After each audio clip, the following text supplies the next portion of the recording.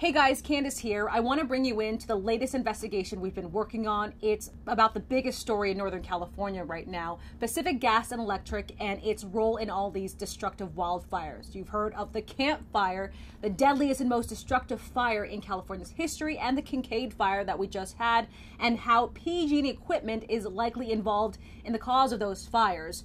Well, those are the fires you know of. There are so many more you probably don't know about. We have spent weeks going through this data that we've obtained from regulators. This shows all of the fires in which PG&E believes its own equipment was likely involved in the cause.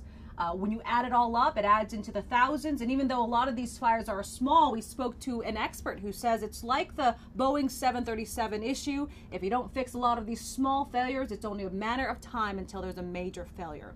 I'm super appreciative that you're interested in how we put together these investigations, and I hope to see you on TV soon.